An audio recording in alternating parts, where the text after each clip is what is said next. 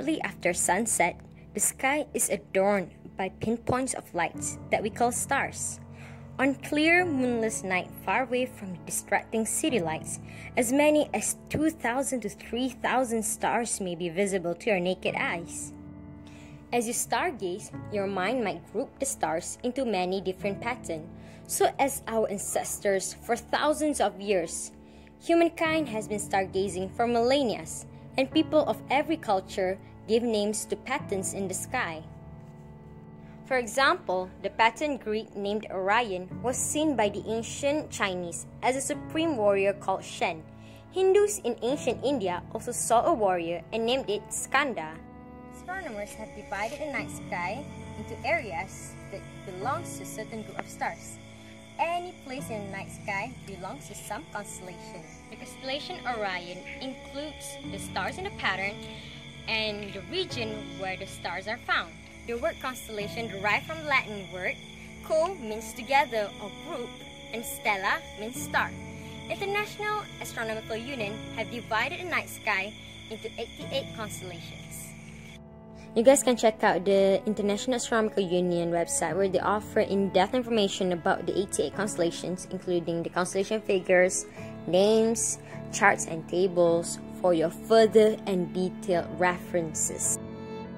And if you want to know about a constellation specifically, you can click on the name of the constellation and you'll be able to see a map of area which constellation resides.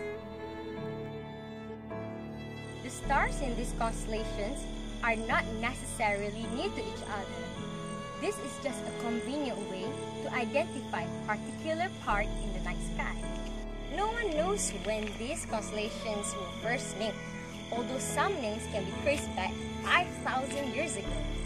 The official names of the constellations from Northern Hemisphere can be traced back from the ancient Greek, other cultures from Southern Europe, Middle East, and Northern Africa.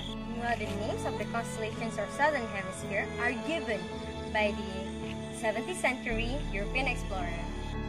Learning your way around the constellations has never been easier.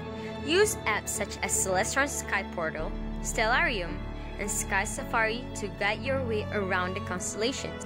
Based on the apps that I'm using right now, Celestron's Sky Portal, you can click on the object and then you can see a more detailed information about the object and also the stories behind the objects so that you get more information and know the objects in the night sky intimately. And if you guys are feeling adventurous, you can download your own sky map and print it out based on the month and your latitude at skymaps.com. Choose the suitable map for your part of the sky. For example, in Malaysia, I chose equatorial map, which they will provide updates of the events in the night sky and also a star map. You guys can also watch my previous vlog on how to locate the stars through the star map. Recognizing 20 to 40 constellations is enough to make the entire sky seem familiar. The best way to learn about the constellations is to go out and view them.